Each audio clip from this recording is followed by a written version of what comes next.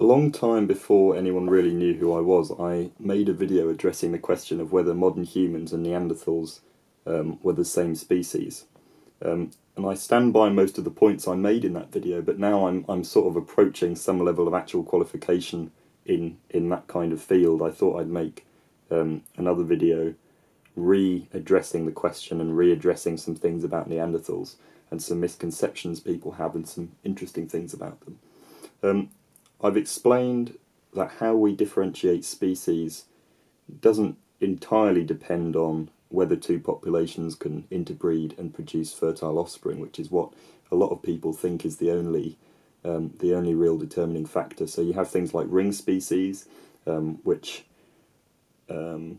quite a complicated concept, but I'll make a slide and sort of put it up just so you can read it if you don't know what they are, but you might well know what they are already.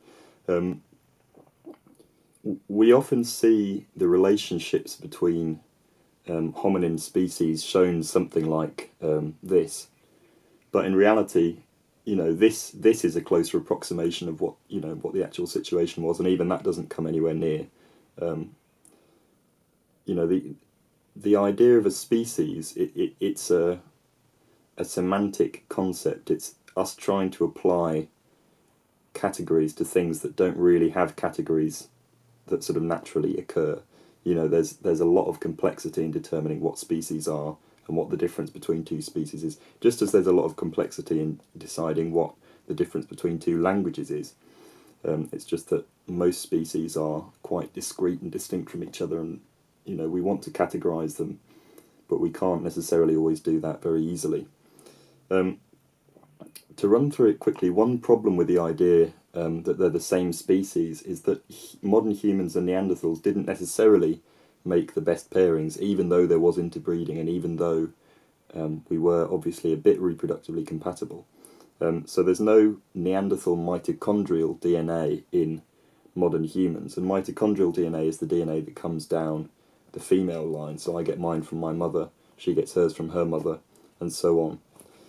So what this means is that all the Neanderthal DNA we have in us today is the result of a Neanderthal man mating with a modern human woman. And we don't have any examples of people who are descended from the other way round. That doesn't mean the other way round didn't happen, and that doesn't mean the other way round couldn't produce offspring, but it has implications about the offspring. So it suggests either they were infertile or they had such severe developmental disabilities that their lineages don't survive today.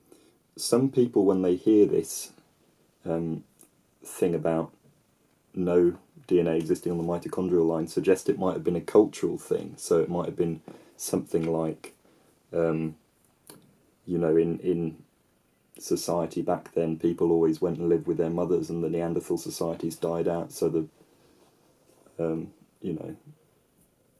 so all the hybrids of that kind died with the Neanderthals. But that doesn't really make sense, because obviously there would have been a lot of cultural diversity, a huge amount of cultural diversity across the range that Neanderthals lived in and across the range that modern humans at the time lived in, and where they overlapped. So you can't put the whole thing just down to a cultural difference between the two species, because cultural differences exist between individual populations, not between species. A big reason we do classify them as separate species, or at least most researchers that I know of classify them as separate species, is because there are big anatomical differences between humans and Neanderthals. Not so big that they're different genera, but there are noticeable differences between them. That Neanderthals do fall within the range of modern human morphology. So what that means is you could have a human child born that happened to have the proportions of a Neanderthal. They'd look a bit weird, it would be unusual, but it could happen. But there are key sort of consistent differences. So there are lots of differences in the skull, in the shape of the skull and the brain case and things like that. And they also had shorter shins and forearms. Their rib cages were tapered in a very abrupt way, so they would have had very strange abdomens that were widest just above the navel, whereas our abdomens, most of us, are narrowest above the navel at the waist. they seem to have had a very different hunting strategy to modern humans. So there's no accepted evidence of them using projectiles, bows and arrows, atlatls, anything like that. They had spears, but it seems like they used them at close range, so they actually got near the animal and stabbed it. And this results in a lot of things. So Neanderthals have similar patterns of injuries to rodeo bull riders, which is a piece of information that's thrown around a lot. And they've been physically thrown around by these animals. They've been at close quarters with them. Most adult Neanderthals, I think, show evidence of traumatic injuries and bones that have broken and healed and things like that. Their humeri, which are their upper arm bones, tend to have a lot more muscle attachments than modern human humeri, and they sometimes have a bowing in their humeri that's more obvious in one arm than the other, and that's usually in their right arm. So it's been suggested that this is the result of enormous musculature in the right arm as a result of them thrusting with spears, sort of stabbing the animal with spears, and less musculature in the left arm because they're using that to guide the spear. But there have been experimental studies that have shown that if a right-handed person uses a thrusting spear in that way, it's actually the left side, it's the guiding side that does most of the work. Now, I don't see why they couldn't have just been doing it the other way round to the way the experimenters were doing it, but I'm sure that's addressed in the paper somewhere.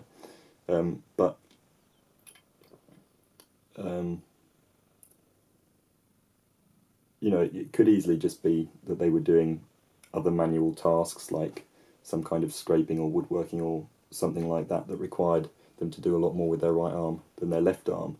In before wanking joke. Ha ha ha ha ha. There are certain things, obviously, that don't preserve in the fossil record, so hair colour and skin colour. There was a study in the late 2007-ish that suggested from genome analysis that they might have had pale skin and red hair. But they were in Europe and Asia for 400,000 years, so they clearly didn't all have the same coloured skin, they didn't all have the same coloured hair. I've seen a lot of people misunderstand the adaptation for pale skin thing. They misunderstand the fact that the adaptation for pale skin didn't appear in humans until the Mesolithic, or whenever it was, and therefore Neanderthals can't have had pale skin, but this comes from a misunderstanding of population genetics.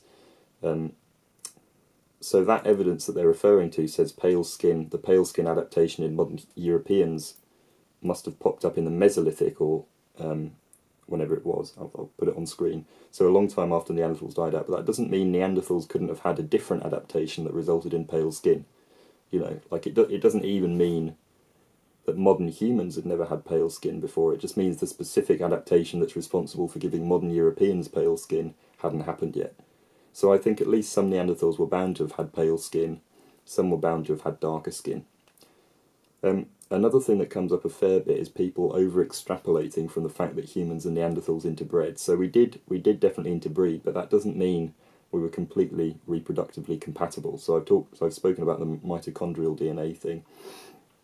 What that says is, as I say, there are no examples of a Neanderthal woman and a modern human male mating and reproducing. It only happened the other way round. So the implications, the fact that there are no surviving cases of the other way round, that have descendants today, it really does imply significant things, because, one person reproducing can give rise to a lot of people in very few generations, and there would have been some survival with that. In my opinion, there would have been some survival of that lineage if it had happened, basically, or if it had happened without complication. We don't know anything about the cultural context or the cultural contexts that this interbreeding happened in. So we don't know how modern humans and Neanderthals viewed each other. I see no reason to think they wouldn't have just seen each other as people, but they might not have done. A lot of people suggest rape or some kind of weird prisoner of war situation, but I think that's a ridiculous extrapolation. It's possible, but I don't think that can really be gleaned from the evidence that we've got. I think it's you can envision loads of perfectly normal cultural situations in which modern humans and Neanderthals might have just mated and it might have just been fine. The offspring might have just been accepted into society. We really don't know. We can't speculate on the cultural context, or we can, but we're likely to be wrong. Another over-extrapolation people tend to make is that because we interbred with them, that means they must have disappeared because of that interbreeding. So that means we must have sort of absorbed their populations into ours. And that's another, there's really no reason to think that the interbreeding was happening on that scale. It really doesn't have to have been happening that much in order to produce the results we see now. So I don't think there's any good evidence that we absorbed them. That's another thing in evolutionary biology, is causality and causation, ideas of causation. What caused things to go extinct, what caused certain adaptations to appear. And it's a very complicated thing to unweave, because most things have a lot of factors going into them, and you really can't isolate any one as the reason, the reason that Neanderthals, for example, went extinct. So,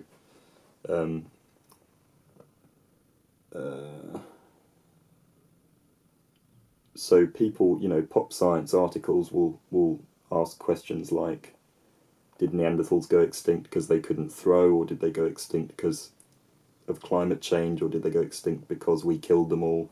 And clearly some of these suggestions have more merit than others. So the idea that Neanderthals went extinct because of climate change is clearly more likely to have some merit than that we killed them all in some big Neanderthal war.